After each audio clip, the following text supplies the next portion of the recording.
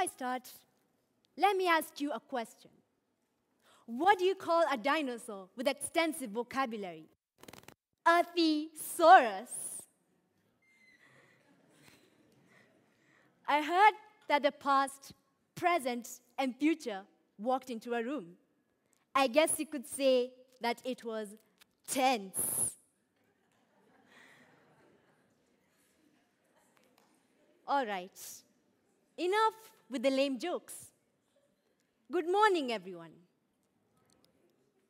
Language is an intricate and enthralling component of our lives, which without, we would be unable to express our thoughts and ideas verbally.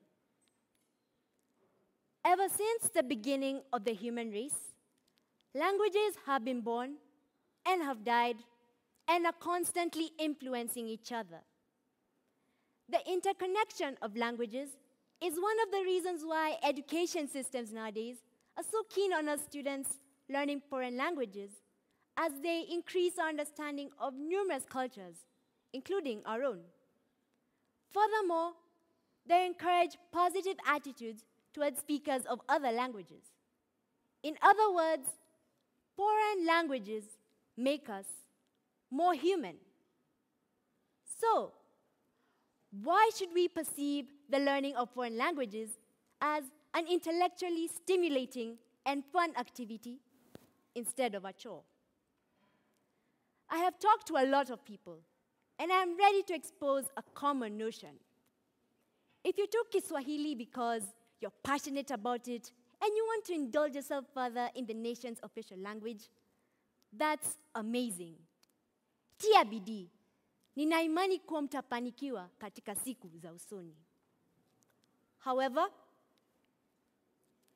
if you took Kiswahili because you didn't like the idea of learning a plethora of French vocabulary or Spanish conjugations, I hope that this talk changes your outlook on foreign languages. I started learning Spanish when I was in grade 7 in the IB Middle Years program. I chose Spanish because I found a certain allure to it that I couldn't quite put my finger on. Was it the passion displayed by the Spanish native speakers whenever they spoke the language in the movies?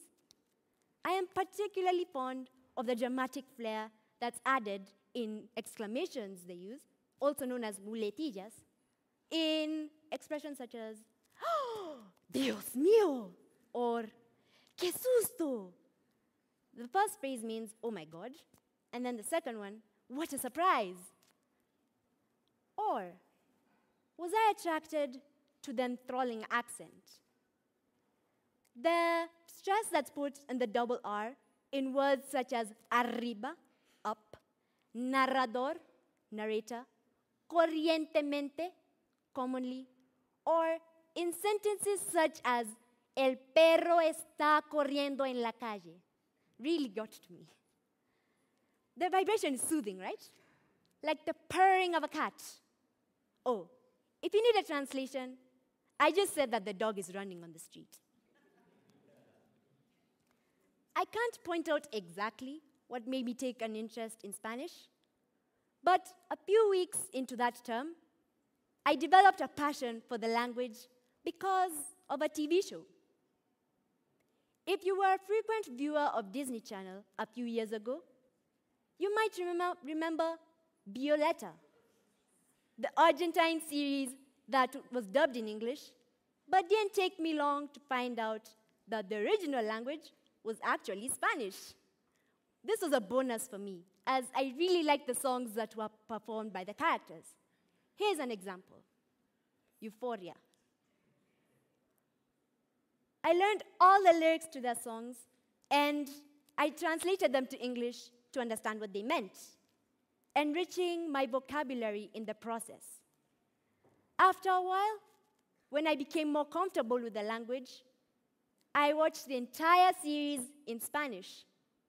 By the end of those 240 episodes, my Spanish had significantly improved, which made me feel happy because I had broken through the barrier that I had created of the invisibility of foreign languages.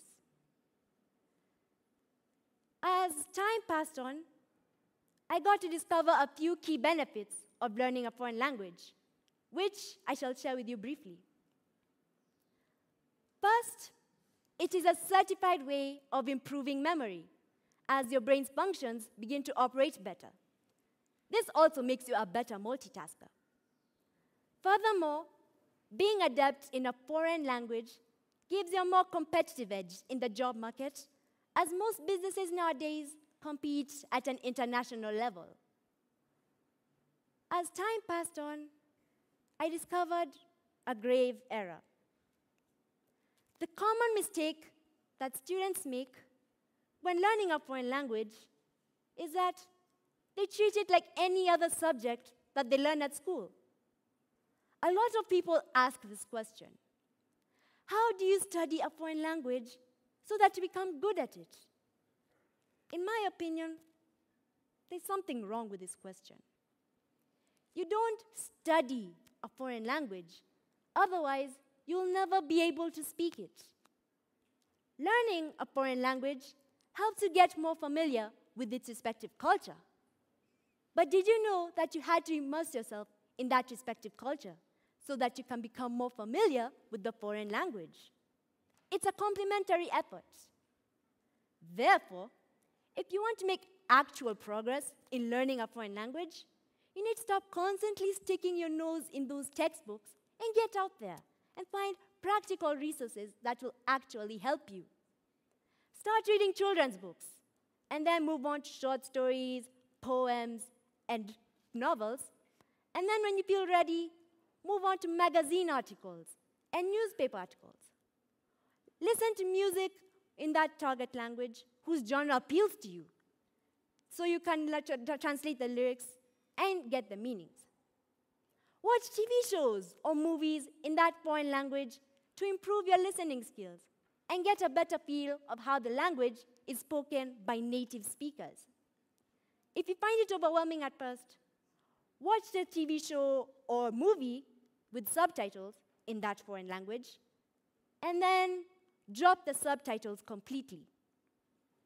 Nonetheless, the most important thing is to practice speaking the language, because you'll be using it in its natural context. Speak some sentences to the people around you, and if they understand the language, even better, because you can have conversations with them to improve your articulacy. If you find this uncomfortable, that's fine. Speak to yourself. I know it sounds strange, but it works regardless. And I openly admit that I do this often. And before I start getting any ideas, yes, I have friends. With all this said, I strongly endorse learning a foreign language because there's no better time to do so. And it's really fun once you develop a passion for it, or at least like it. As Flora Lewis once said, anytime you think some other language is strange, remember that yours is just as strange. You're just used to it. Gracias.